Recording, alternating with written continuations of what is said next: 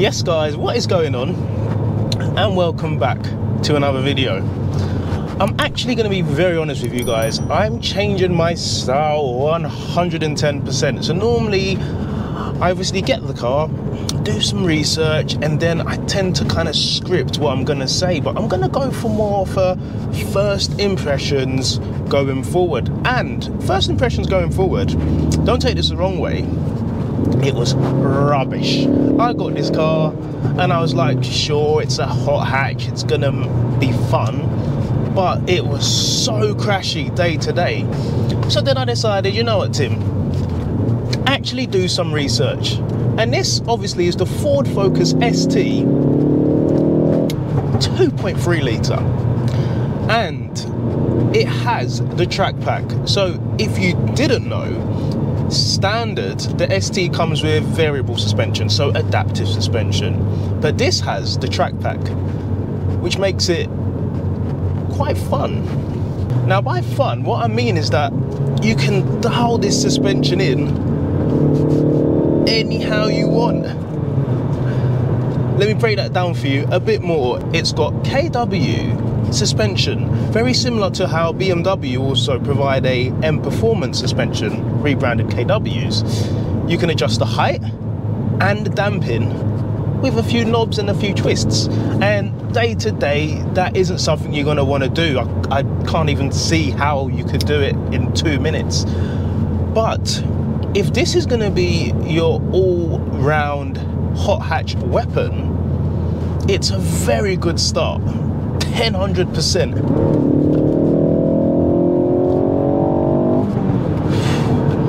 And you get a few cracks and pops out the back, as you would want on your hot hatch.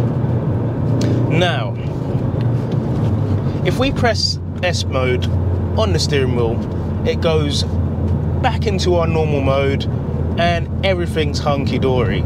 And day to day, it does what it says on the tin, cruising around here, 6-speed manual.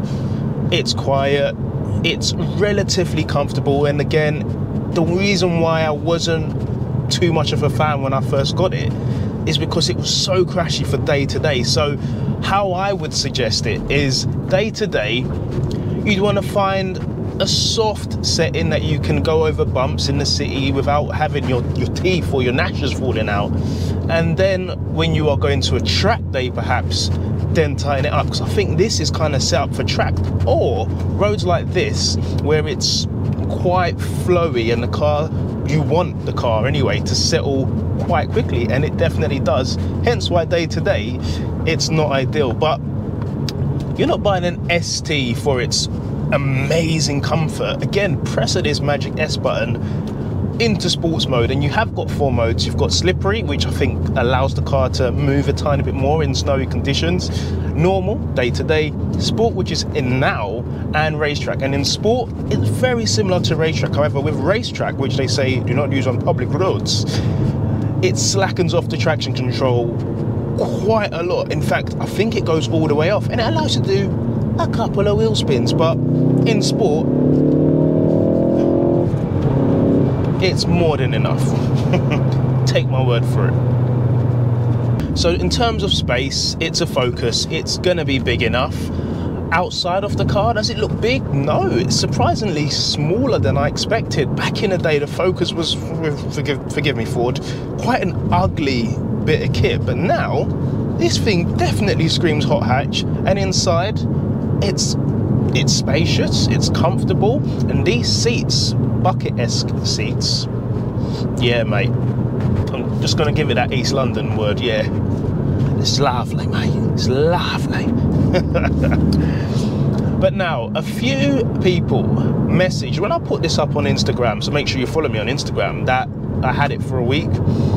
What does it feel like compared to the i30N? Bearing in mind, I have driven the i20N, and I've not driven the i30N for longer than, I don't know, a couple of hours. I did drive it on a track, and although I didn't drive it on the road, I would say they are very, very similar. The SD has an electrical LSD, so it does provide great grip on the front end, very similar to how the i30N does. But one thing I would say that probably could step this to the next level is having an individual mode. And for some people, that might not be much of a deal breaker, but for someone like me who likes to tinker and play around with the right settings, you would like to be able to adjust your steering feel and your throttle response individually. And to be honest, on track, the way the turbo is set up as well, I can't see you really having any issues.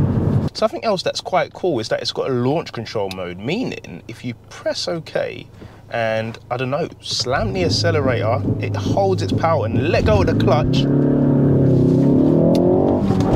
and it just goes.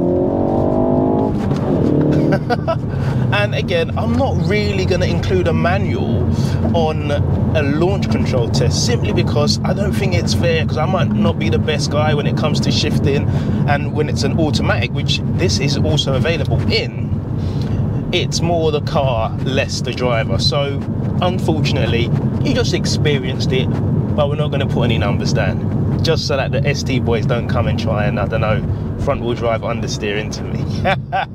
And talking of understeer,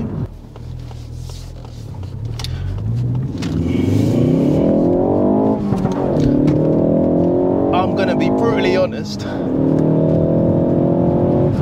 and say that this hasn't given me any of those moments. And I know it's a very, I don't know, corny thing to say, oh, that's why you buy a rear wheel drive, mate, you don't get understeer, you get oversteer. So it's a lot harder to control, but it's for the better drivers out there. I drive a rear wheel drive car, and of course I love it, of course it's fun, but at times, you know, you could just probably push through if you had a front wheel drive car at speeds that you wouldn't even dream of in a rear wheel drive car, no matter how well it's set up, simply because it's safer, and number two, it's quite, don't shoot me down, it's a tad bit more fun. And I know that's not going to be everybody's, I don't know, saying or agreement, in everybody's agreement, but there's something about having a manual hot hatch that you just can't beat. So now, automatic or manual? Manual all day. Manual all day. I have this conversation quite a lot on some of my videos. I really think power is a big factor. I recently drove an Alpine A110S, and that was an automatic, and don't get me wrong, it was fun, it was powerful, it was quick, very similar to how a Cayman flows along on the road. But what I would say is that cars like this, front wheel drive, 280, below the 300 brake horsepower number, having a manual way more engaging. We're in 6th gear here, and if I just dump it straight into 5th, the torque builds up and we're off. And it's not as quick as a DCT going through the gears, obviously, but knowing that you're in charge, into 4th, back into 5th, and sometimes you might want to miss out a gear when you are going into that sharp corner and go from 6th into 4th. Not that you should, but if you can, do it. It's quite satisfying, and that is a strong reason as to why you want a manual. Driver engagement and that satisfaction of just nailing the shift or skipping a few gears to coast along like a seasoned veteran. Now, something that is noticeable is that this manual is not noisy, but you can really hear it, and some people love that. Some people think it's lovely being able to go into gears and hearing that click and that clunk. However, I'm quite, when it comes to cars anyway, quite a paranoid person. What's that noise? Oh, stop, put the window down. Oh, you can't hear it. 10 seconds later you hear it again. What's that noise?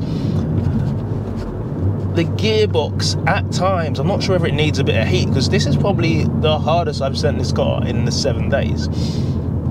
It's noisy, it's a tad a bit clunky at times, and that's not mechanically, it's just the sound. It does it, and it's never missed a gear. It's gone in when I've asked it to go in, easy now.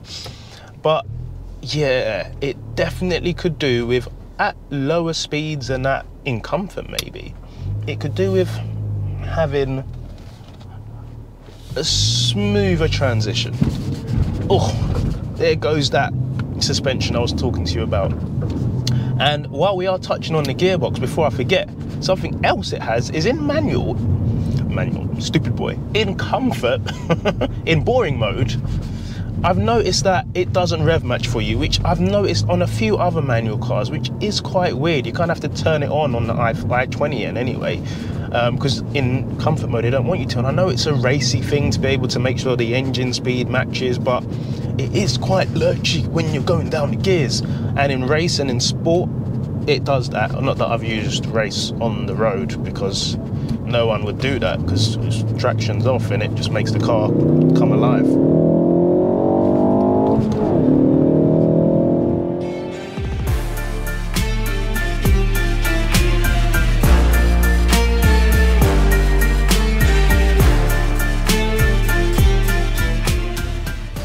So overall, could I fault the Focus ST? Probably not. Other than wanting 50 more brake horsepower, just to push it into the 320, 330 brake horsepower bracket, it's a great bit of kit. 6-speed manual, you've got the nice pops and bangs out the back if you're into that sort of stuff. It doesn't scream boy racer, and for me, again and again, the biggest selling point for this is the fact that you get the height adjustable suspension as standard. That's the sort of stuff that usually invalidates your PCP in modifying a car, but they've given you that as standard. So all you'd probably want is maybe a cheeky little splitter, because the ride height currently is perfect for driving a car that's not yours. But when you are looking to make it a tad bit more sporty, it probably could do with a splitter, but don't tell him I said that. On the interior, I don't think we've touched too much on this, but it's a decent place to be. The sound system, I believe it's got the B&O sound system.